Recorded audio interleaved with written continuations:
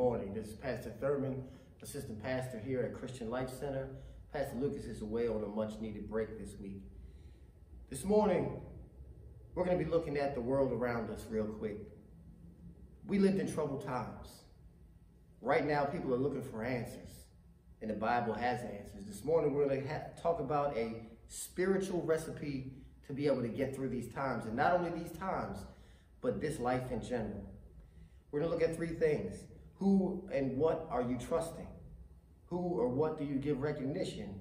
And thirdly, real wisdom. We're going to be coming from the subject, how do we get through this? And our main passage will be coming from Proverbs chapter 3, verses 5 through 7. Let us begin.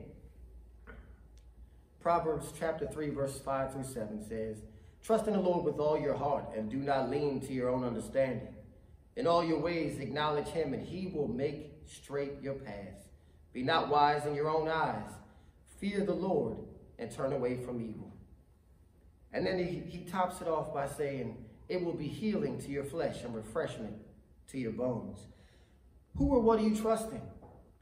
First verse, trust in the Lord with all your heart and do not lean to your own understanding. We have to trust in the Lord with everything that we have, with every fiber in our being. Why? Because there's nothing in this world that we can trust. Everything in this world is fading.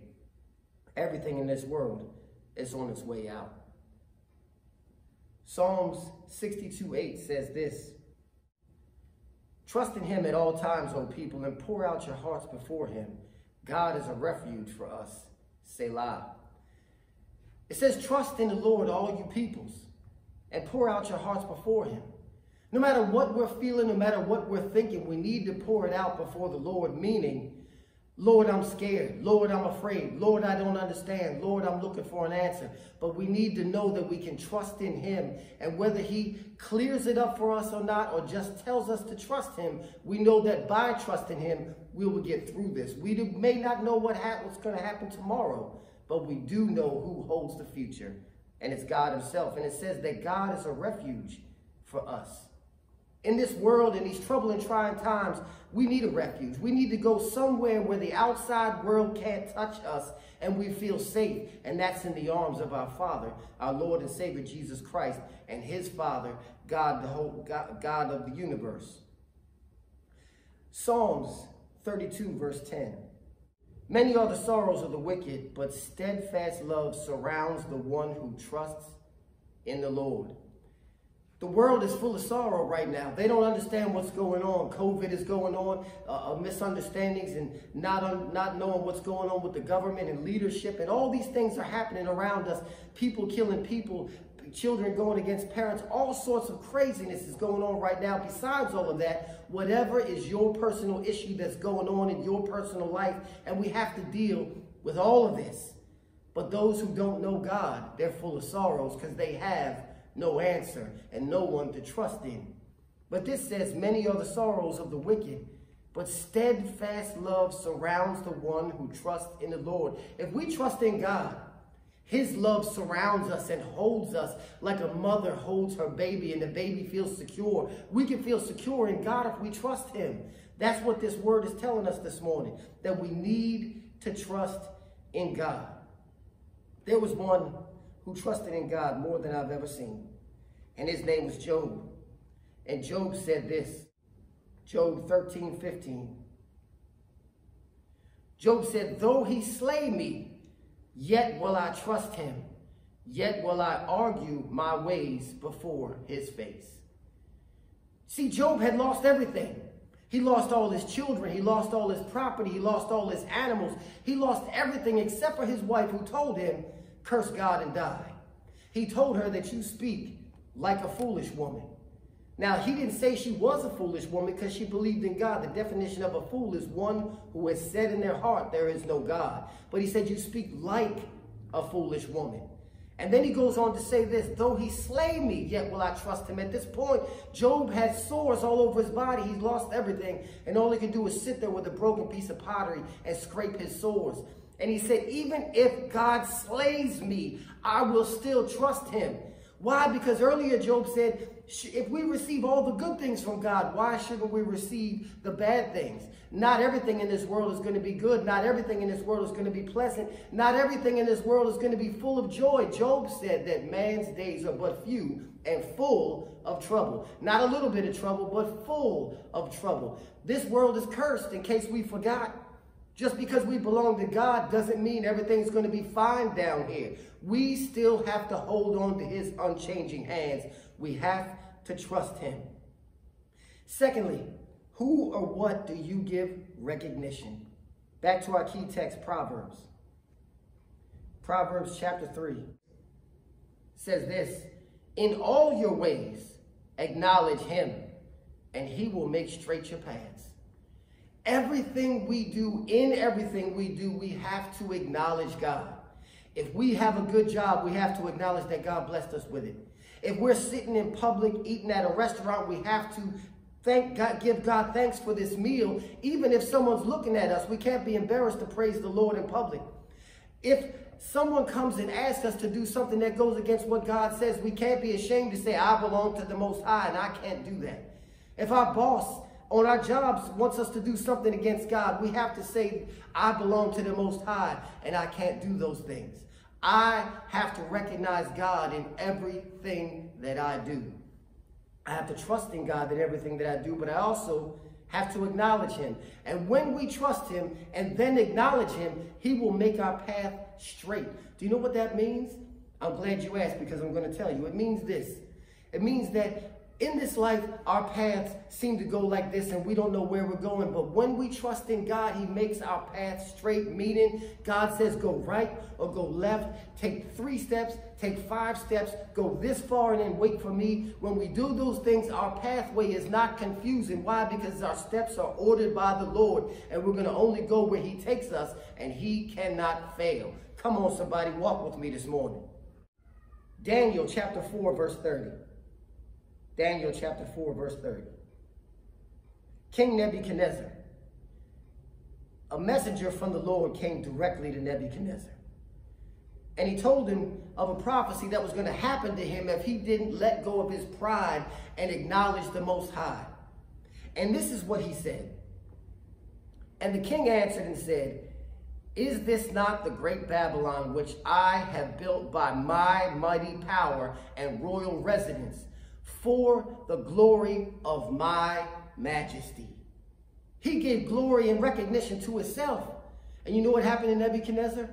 What happened to Nebuchadnezzar is he was stricken with a disease, a defect that's literally in his life called lycanthropy. And the definition of it is this: a form of madness or insanity involving the delusion of being an animal. And for 7 years, Nebuchadnezzar crawled around in a field, and the Bible says that his hair was long like eagle's feathers. And I'm taking that means it was probably all matted together.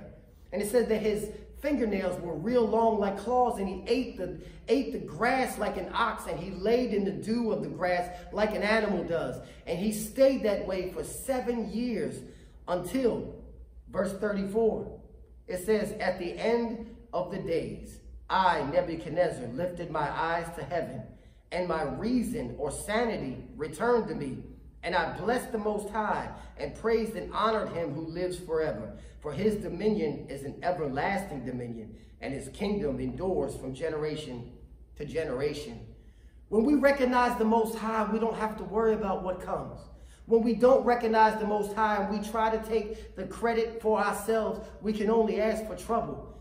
God is the one who blesses us with all good things. God is the one who brings trouble and issues in our lives to get us back on the path, to get our mind focused back on him. That's what he does. I know this because I've seen it in my own life. I've watched him change my path from this way to that way. I've watched him taking me from there to here. And I can say, just like Job, that I trust in him. No matter what happens, I can't let go of his hand, because I can't trust me. And therefore, because I can't trust me, that I know better than anybody, I can't trust anybody else. I trust the Most High. Psalm 37:23 says this: the steps of a man are established or ordered by the Lord when he delights in his way. When we delight in the way of the Lord and we trust in the way of the Lord and we recognize him and we acknowledge him, God makes our steps ordered by him. Just like when you order a pizza, you order exactly on it what you want. And when it comes to your house, you get exactly what you ordered. When our steps are ordered by God and we delight in his way, then we walk the way that God has called us to walk, the way that he's telling us to walk. Turn right, turn left, take 5 steps, stand still, hold up, wait for me. When we follow the unction of the Holy Spirit and the steps of the Lord, we cannot go wrong because God cannot go wrong and God will not steer us wrong. And no matter what the enemy tries to do, our pathway still follows the Lord. Amen, somebody. Thirdly, our third point is real wisdom. Back to our key text for a moment. Proverbs 3, verse 7. Says this, "Be not wise in your own eyes, but fear the Lord and turn away from evil." We got to walk through this one backwards just for a moment. Turn away from evil. We all know that there's a line in the sand between good and evil, and too many Christians try to walk that line to see how close to the line as we can get, and we end up crossing that line or falling across the line and spending too much time on the wrong side of the line. The line is not there to see how close we can get to it, but the line is there for us to see that there is a line, and we should go as far away from that line as we can to get further in the will of God and further away from what the world has to offer. So we need to turn away from evil. But it also says we need to fear the Lord. Now, fear of the Lord does not mean to sit in a corner and tremble and be terrified. That's not what it means. It means to have a reverential respect for God, to hold God in high esteem, to hold God up to who he is, to where he is, and he should be way above anything that we value in our lives. He should be better than number one. He should be better than anything and more important than anything that we have in our lives. More important than our mother, our father, our wife, our children. Why? Because he gave us all those things, and because he sustains us, and because he's going to bring us from this life into the next. We need to hold God in high esteem. But it says, be not wise in your own eyes. The wisdom of man is foolishness to God. We don't have the wisdom we think we do. We think because someone has gray hair, oh, they must be wise. I got all kinds of gray hairs. It doesn't give me a bit of wisdom. Trusting in God and knowing God's word and following God's word, that's where the wisdom lies. What is wisdom, you ask? Wisdom is studying God's word, knowing what to do and when to do it, and then also doing it. How to apply that which you have learned and then applying it. That's what wisdom actually is. So let's look at Proverbs chapter 9, verse 10. And it says this, "The fear of the Lord is the beginning of wisdom, and the knowledge of the Holy One is insight." You see, the fear of the Lord, meaning having a reverential respect for God, that's the very beginning, the scratching the surface, just the start of wisdom. Once we hold God in high esteem and we recognize God for who he is, and we hold him in that place in our hearts and in our lives, that's the beginning of wisdom. Why? Because now we're applying what we have learned. And it says it's just the beginning of wisdom. And the knowledge of the Holy One is insight. Once we give our lives to Christ, the Holy Spirit comes to indwell us. And one of the things that the Holy Spirit does is illuminate our mind to be able to understand the things of God. Many people who are outside of the kingdom of God try to read the word and try to decipher what it means, and they come up with all these crazy ideas. But without being born again and having the Holy Spirit indwelling you, living on the inside, you truly can't understand the word of God. And the more we study the word of God, the more we understand the word of God. And the more we understand the word of God, the more we should apply the word of God. And when we apply it, we begin to live out the word of God, and we begin to assert ourselves into God's will and do what God has called us to do. We can't know what God has called us to do if we're not in his word and if we're not in his will. So we have to be there in order to be asserting ourselves into wisdom, in order to attain wisdom and then to live this wisdom out. The knowledge of the Holy One is insight.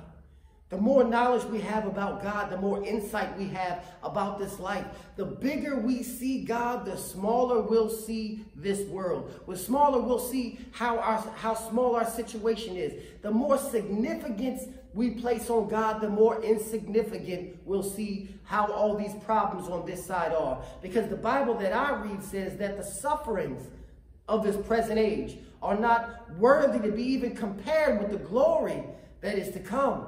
We have to go through this lowland of sorrows. We're not a resident here once we give our lives to Christ. We're just sojourners. We're traveling through. We're going through here like a person on vacation stays in a hotel. That's not their home. They're going to come back home. Once we belong to God, this is no longer our home. We're just traveling through. We have to be here for a little while. Yes, we have to work. Yes, we have to pay our bills. Yes, we have to deal with our mortgage. Yes, we have to drive and deal with traffic and obey the laws and all those kind of things. Why? Because we have to function while we're down here. But we're on our way to a much better place if we belong to him. That's what this is telling us. 2 Timothy 3:15, which is our last verse for this morning. And it says this: and how from childhood you have been acquainted with the sacred writings. That's personally to Timothy. But this second part can apply to anyone, and that's why I brought it out this morning. But it says to Timothy, how from a childhood you've been acquainted with the sacred writings, which are able to make you wise for salvation through faith in Jesus Christ. The scriptures are able to make all of us wise for salvation in Jesus Christ. There is salvation in no other. The Bible says that we must be saved by Jesus Christ because there's salvation in no other name under heaven. And once we give our lives to Jesus Christ, we are now born again. We're now brought out of the darkness into his marvelous light. We are now brought into the kingdom of God. We are now forgiven. We're not only just forgiven, but we're justified, meaning it's as if we never transgressed the law of God. That's what this salvation in this life is. When we trust God, when we acknowledge God, and then when we exercise the wisdom that he's given us, getting through this life isn't that hard. And let me share something with you. An unsaved person can apply biblical principles to their life, and guess what? They'll work. But guess what? They only work on this side. They're only good for making this a little bit easier down here, a little bit better to function down here, because you never make it to the other side except for where you don't want to be. But when we give our lives to Christ, now we can function on this side. Now we can get through this side. And not only that, when we get through this side, we're going to be in heaven with him for all eternity. That's what salvation is. So remember these things this morning. Trust in him with all your heart and don't lean to your own understanding. All your ways, acknowledge him. And don't be wise in your own sight, but experience, accept, and exercise the wisdom of God. May God bless you and heaven smile upon you. Let us look to the Lord. Father, we come before you this morning. We just want to thank you for your word. We pray that you bless it. Not only that it goes out, but we pray that you bless the ears that hear it and the hearts that receive it. And we pray, Lord, for salvation for all those who don't have it. Lord, we just commit ourselves into your hands. We pray traveling mercies for Pastor Lucas. And in the mighty matchless name of Jesus the Christ, our prayer says, amen. If you heard the word and the word speaks to your heart and you want to give your life to Jesus Christ this morning, you can pray a prayer like this. Lord, I know I'm a sinner. And I know I can't save myself. I'm asking you, Lord, to come into my life and save me. Thank you for saving me. Now teach me how to live according to your word. In the mighty matchless name of Jesus the Christ, our prayer says, amen. If you prayed that prayer this morning, we pray that you were sincere. And if you were sincere, we know you're saved. May God bless you and heaven smile upon you.